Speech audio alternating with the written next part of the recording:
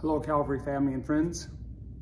We know the Old Testament prophet Isaiah says that a virgin will conceive and give birth to a child, Immanuel, God with us.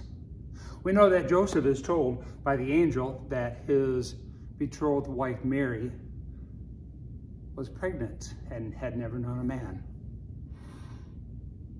And that baby's name was going to be Immanuel, Yehus, Jesus, God with us. Though we may not be together tonight for Christmas Eve service, first one in many years we've had to cancel, churches are canceling, we do know that God is still with us. Immanuel, O come, Immanuel, God with us.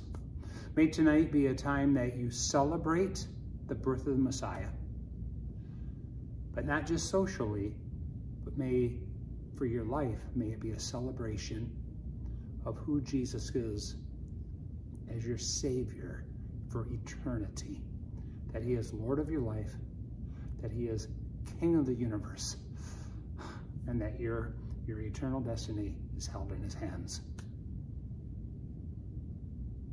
I invite you to listen or pull up a link that's following this little teaching from Annette, who has played here at Calvary a handful of times, and it's her song, O come, Immanuel. Have a blessed evening, a blessed Christmas Eve. And we're planning as of right now to be together tomorrow morning at 10 o'clock, and we're going to combine a candlelight with the Christmas morning, with Sunday worship, with a cake for celebrating Jesus' birthday. But have a very blessed Christmas Eve and a blessed New Year. Thanks for watching.